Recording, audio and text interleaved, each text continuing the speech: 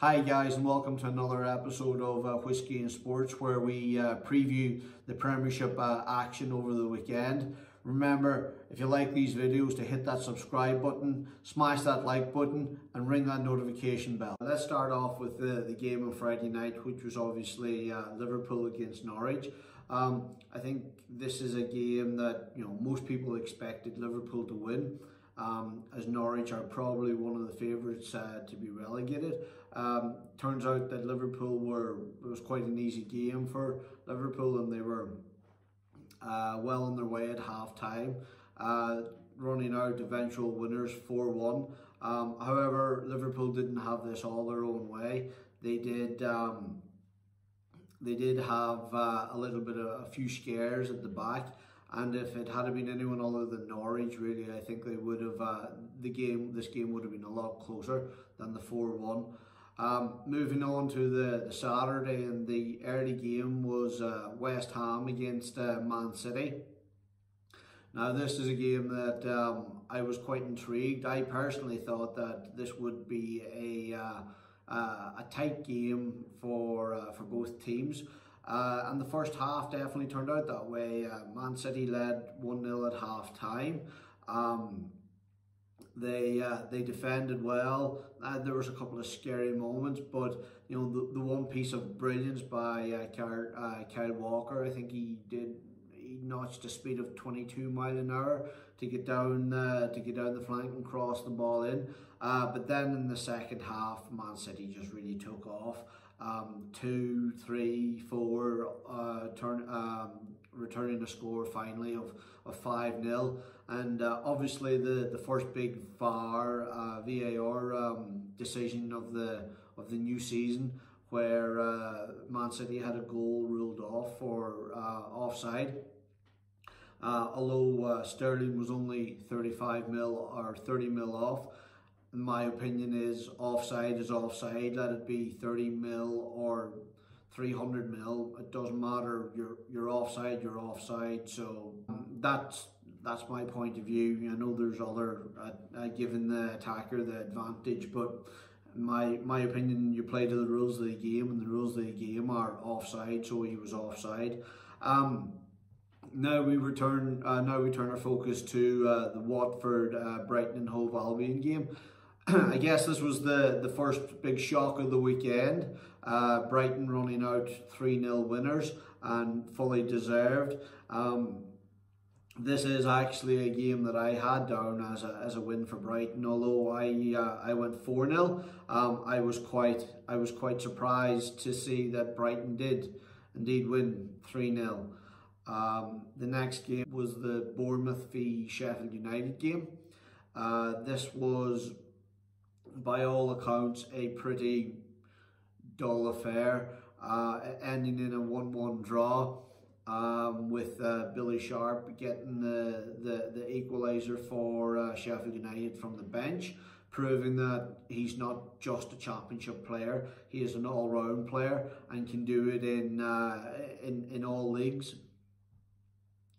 Next, we turn our attention to the Burnley Southampton game. Again, this was another high-scoring game, with Burnley turning out winners at 3-0. I think we've seen a return for Burnley to the form 2 years ago, where they sat pretty high in the table, and they didn't have the Europa League or European football to hold them back. So yeah, I think we'll see a good year from Burnley. The next match was our first of our 0-0 draws between Palace and Everton.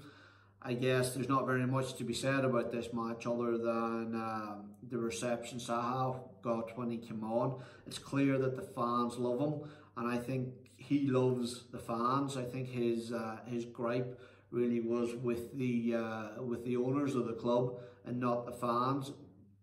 So hopefully the next game he'll start and really show what he's worth. The final game on Saturday was Spurs against Villa. Villa led for a long time in this, all the way up to late in the second half, when Tottenham new guy, Tungai Ndombele got the equaliser, and then that man that never scores in August just tapped in 2 goals to take the lead, with Spurs running out eventual 3-1 winners. The first game on the Saturday and the Sunday, and the next game with a bit of controversy for VAR was the Leicester City Wolves game. Obviously ending in 0-0, but there was a disallowed goal for handball for Wolves. Other than that, I think both teams played a stalemate game, and it turned out that so far, anyway, I know it's only one game, so far Leicester City haven't missed Harry Maguire. At the same time as the Leicester Wolves game, you had the Newcastle Arsenal game.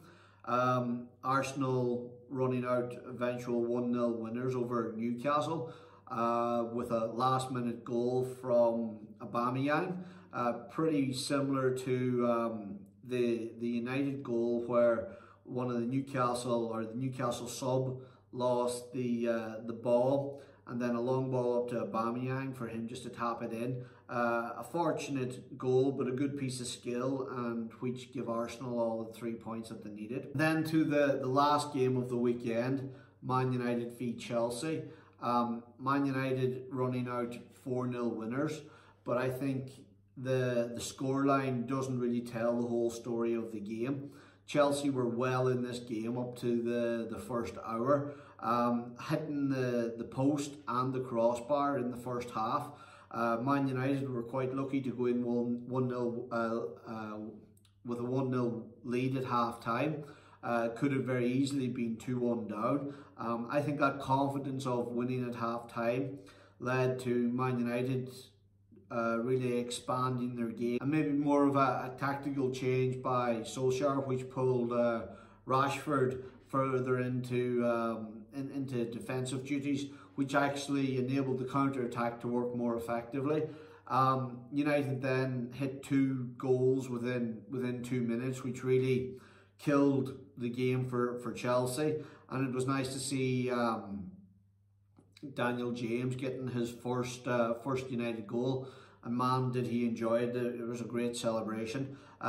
Point here, having actually watched this game, Aaron Wan-Bissaka had a fantastic first half. It was really visible why Man United paid 50 million for this kid. That's all for this episode of Whiskey and Sports. And remember to hit that subscribe button, smash the like button, and ring that notification bell. And we'll see you in the next one.